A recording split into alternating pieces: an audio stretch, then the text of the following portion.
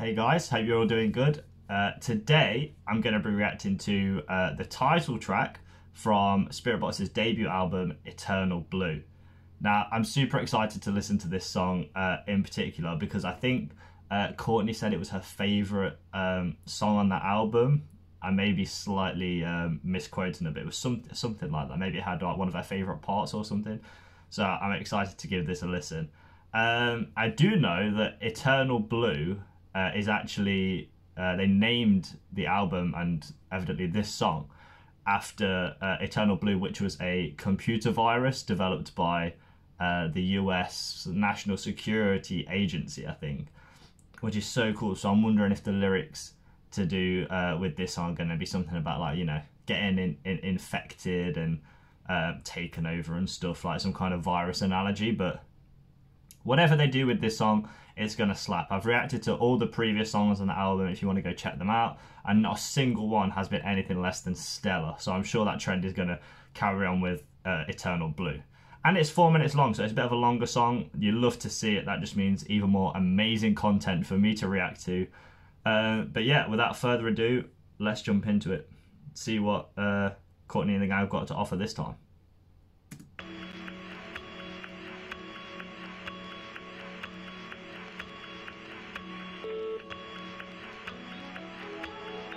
Immediately a more calm start than Silk in the Strings, bro. That had my ears about bleeding.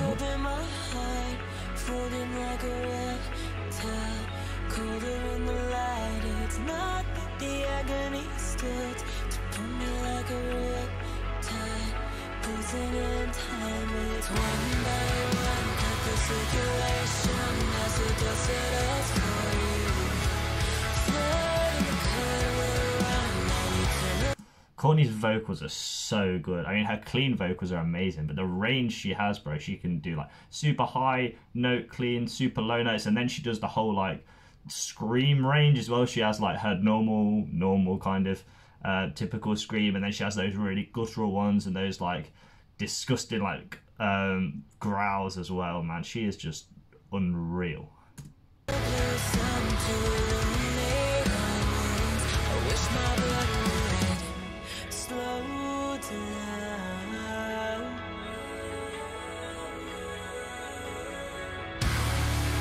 Yeah.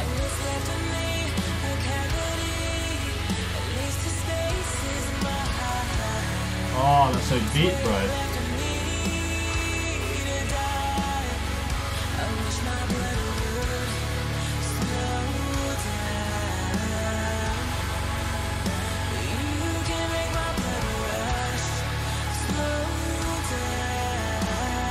I was saying, I wish my blood would slow down. Bro, I don't think you want that. I think you need to see a medical professional if your blood pressure gets that low. She's saying that this person keeps speeding her blood up, I think, unless I'm completely mishearing it. But she was saying something about all that's left of her is a cavity or something like that, which is deep. But at least that space is hers. That's so sad, but also these lyrics are popping off. Let's keep going.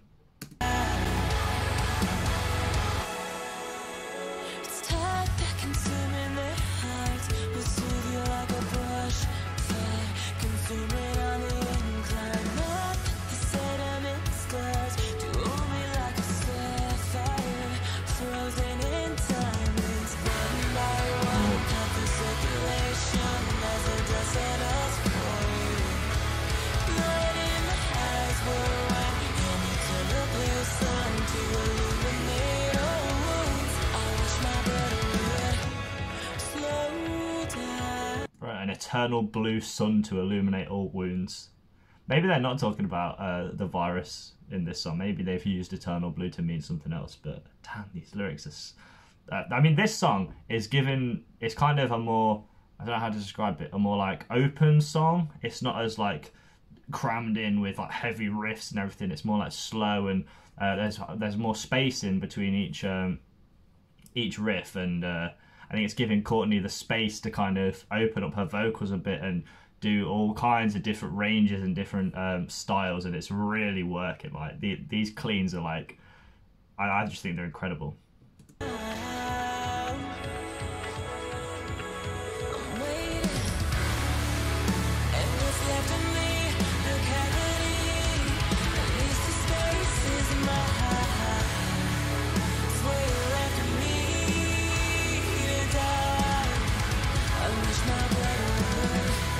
Bro, this drummer needs to calm down, he's going off.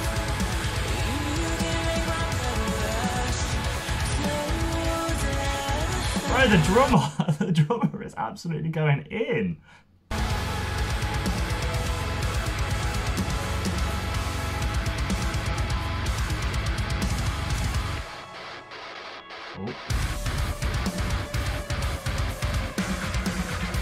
Oh, I think I'm taking a dark turn now. I can hear like those haunting, like how do I describe those sounds? Like haunting, like kind of whistling sounds in the background. Sounds like a bit like a creaky door, like very slowly opening, bro. Let's go.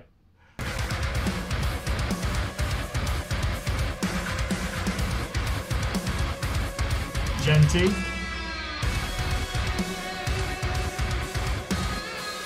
Yes, Mike. Giving us a bit of a solo, you don't hear this much from Spiritbox.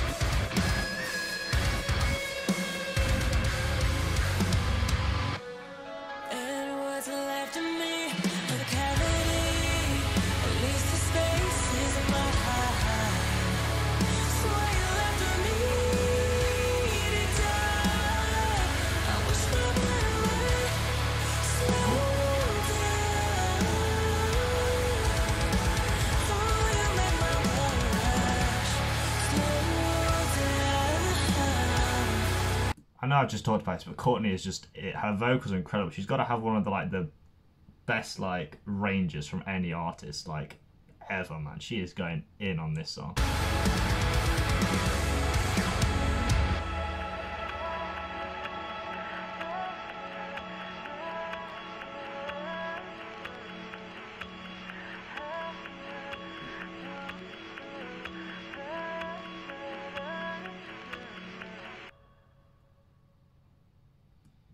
So that was Eternal Blue by Spiritbox, the title track on their newly released album.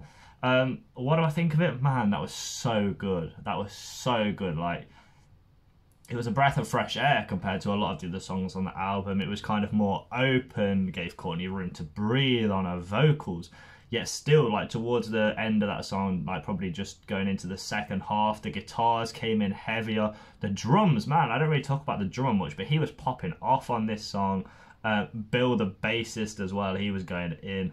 So despite it being kind of a more softer song, the instruments were like popping off in the background. Yeah, in terms of breaking down the lyrics, I didn't really do that much in this song, but you know, all that's left of me is a cavity, at least the space is mine. I think it was kind of like a sad song, really. A sad song, but kind of maybe a song about acceptance.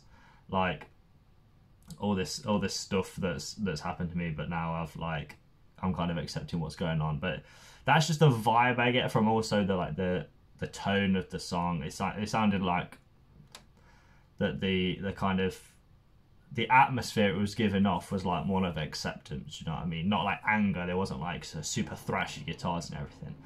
But that's probably a reach, because I didn't really catch many of the lyrics that time either. But a banger as always. Spiritbox, do you just not miss? Do you find it impossible to miss? Because you don't be missing on this album, especially. You don't be missing, on God.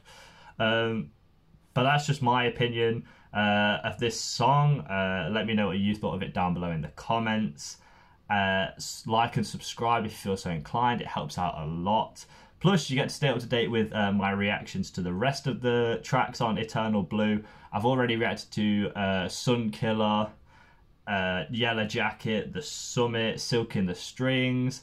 That was just yesterday. Previously, I've reacted to the previously released singles like Hurt You and Secret Garden and those songs. So if you like what you see here, go and check those out and stay tuned for more. But until then, I will see you in the next video.